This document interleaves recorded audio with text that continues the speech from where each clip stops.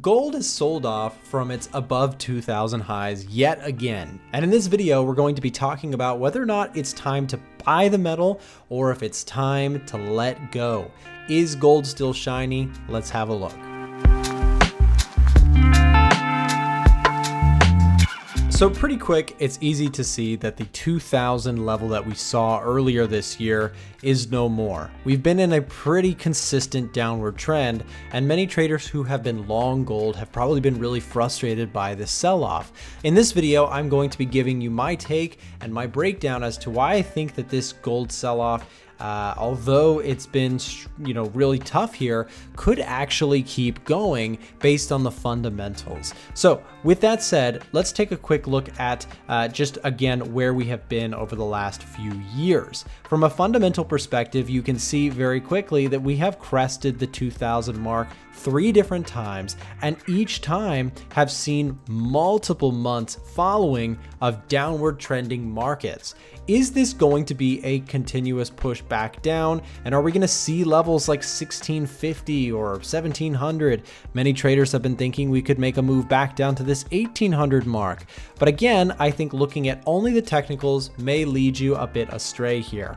Yes, it is very clear that we do have a major level of resistance around the 2050 mark. I think by combining both the technicals and the fundamentals, we can build a little bit better of a picture as to where gold may be headed next. Let's take a look at the fundamentals. So the first thing we need to understand if we're going to talk about gold fundamentals is we need to understand, if you're newer to this stuff, what actually causes gold to go up. Right? If you understand gold, then you need to understand what drives it to new highs. What got us to that all-time high 3 different times, and what caused us each time to reject them, and is it going to happen again?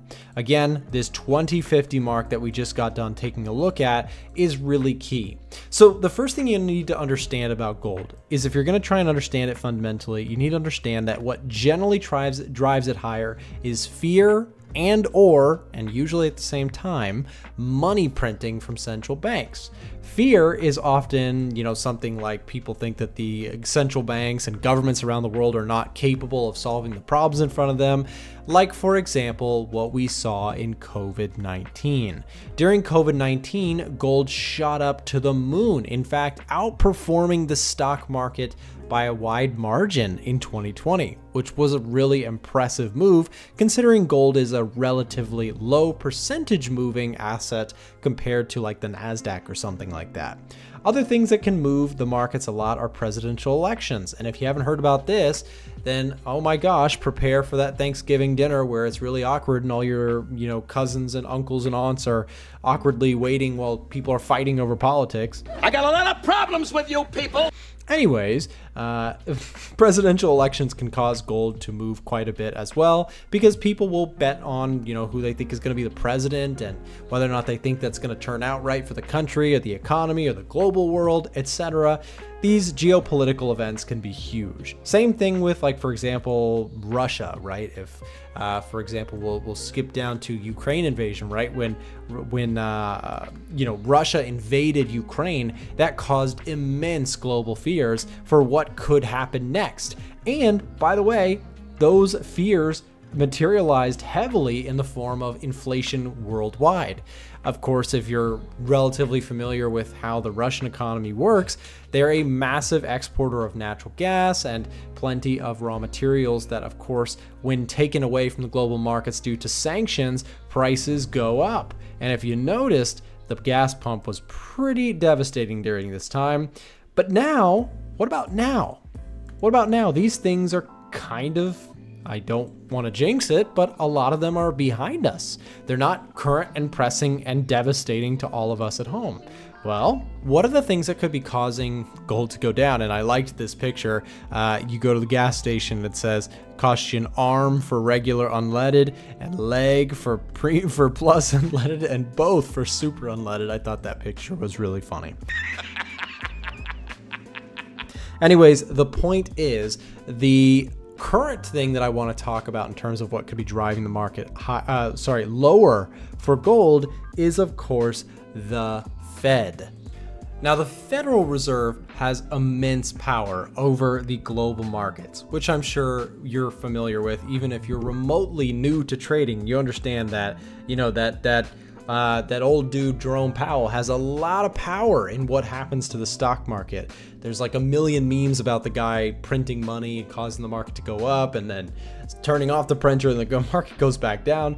It has a lot to happen there, a lot of impactful stuff there.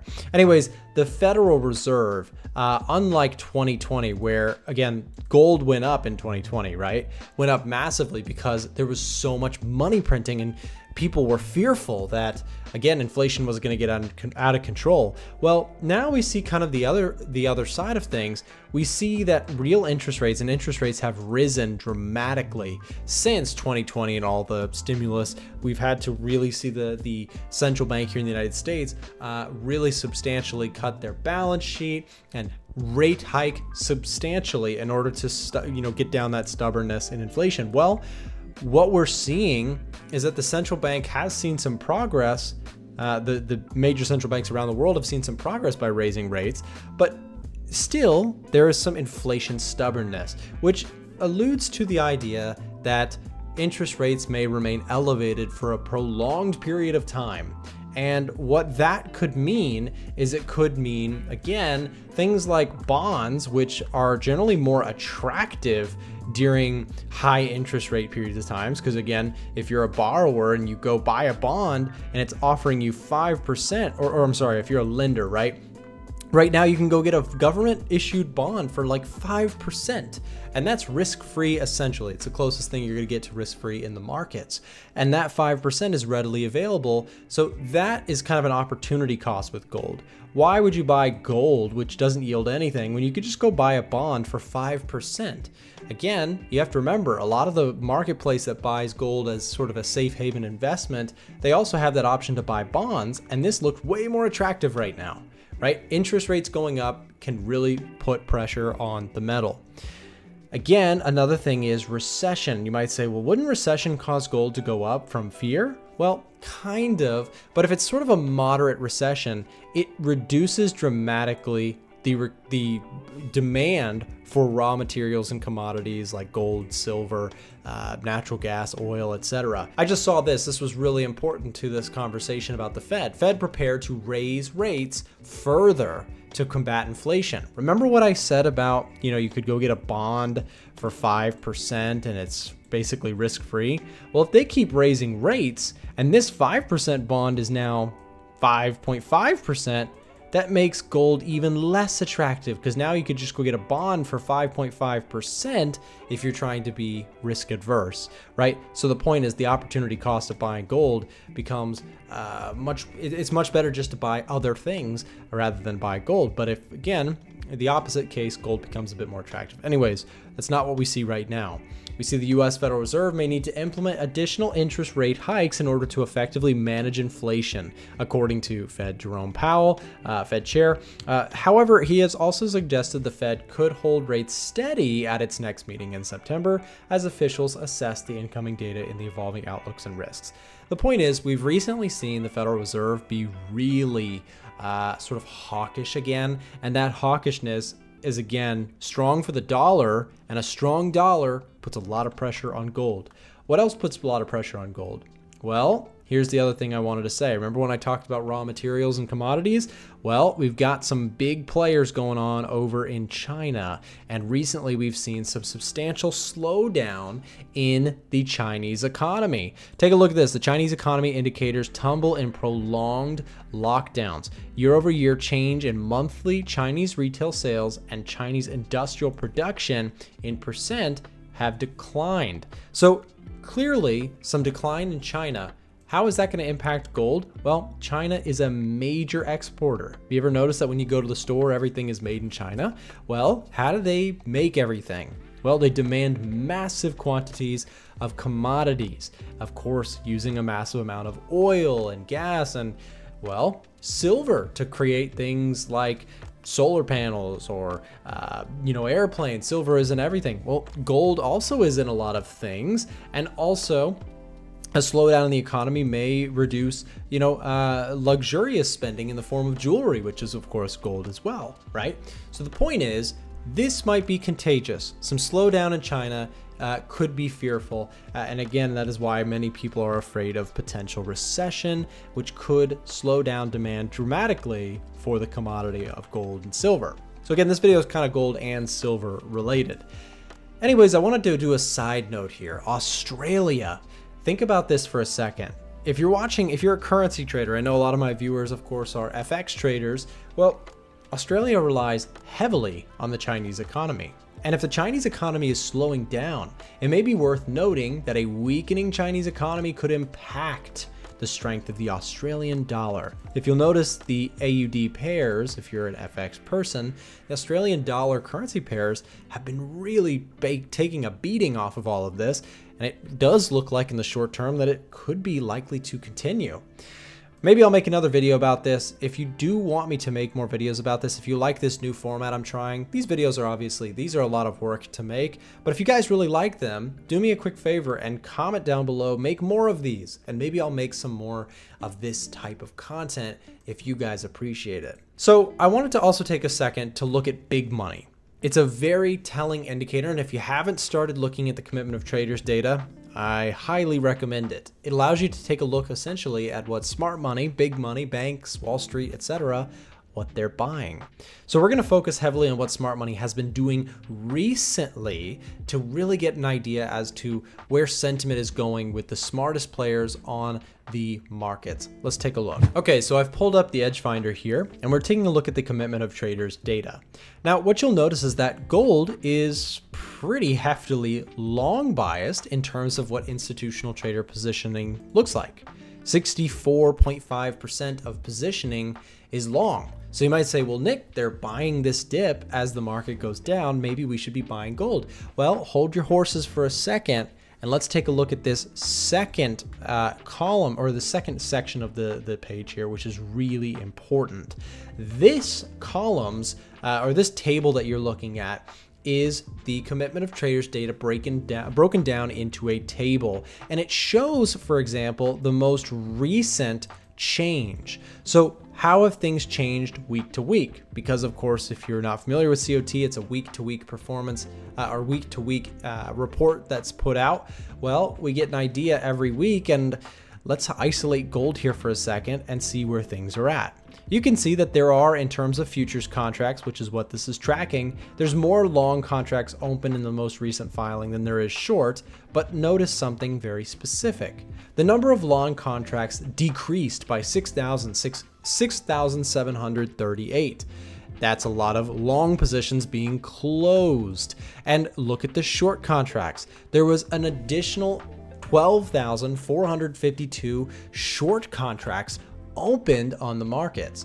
Now, you might say, well, this is still long overall for gold. The overall positions are still long. And that may be true, but I want to show you another chart. If we scroll down here, you can see how we've looked not just this past week, but over several weeks. You can see that the blue line shows the overall positioning of gold. And you can see that it has come down a lot since earlier this year. So it does seem like sentiment is shifting from bullish to bearish in terms of what institutional traders are doing with the metal. Now that we've had a look at what institutional money is doing, what about the crowd? Is the crowd buying the gold market dip recently, or are they selling it too? Well, the crowd can be really important to look at. The contrarian indicator that it generates can oftentimes be really powerful. I generally look at it this way. If retail is really long, I generally want to go short. If retail is really short, I look to go long. So let's have a look and see what retail's at. Well, and what do you know? Retail traders are 64%, at least according to the sample size that we have, which is a couple different brokerages, 64% long and 36% short. Clearly, the amateur traders are favoring the idea of buying gold recently, whereas institutional money has been increasingly getting short.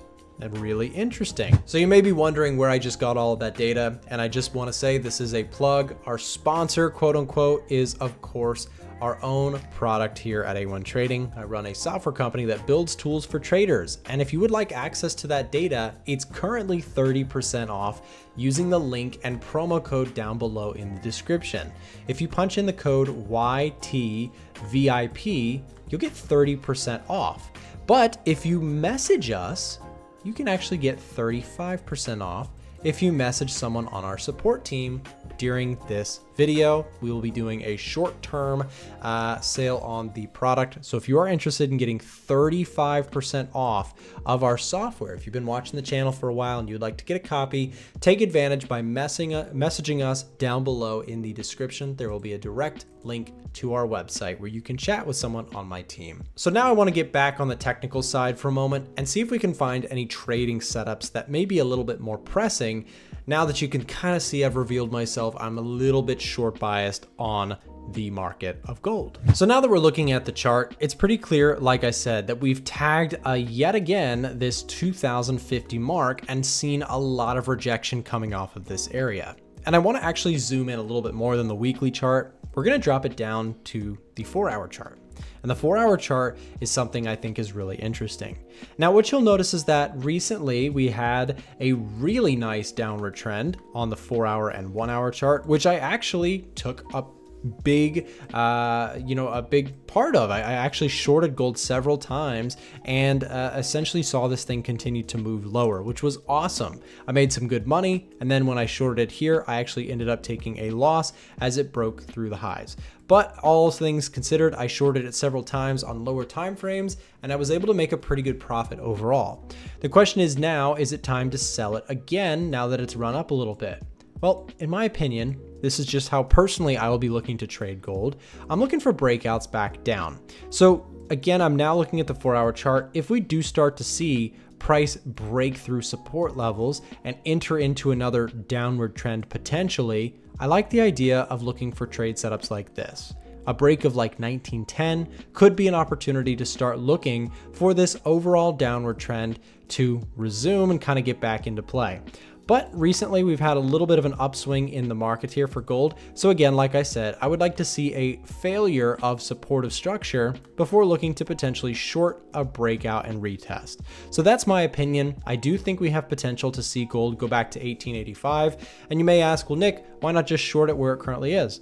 Well, yes, I'm using fundamentals, but I do like to also incorporate technicals to my trading. So I'd be looking for a breakout here, possible retests, and then looking to short with a proper risk reward. It's not quite at a point I'm ready to short. I'd like to see this market kind of form this nice downward channel again before I look to get involved. But again, I would not be taking shorts just because it is, fundamentally short, because again, this thing could fly through the highs for a while and keep going up. I'm going to start waiting for a series of lower highs and lower lows before I ultimately look to try and short this market again.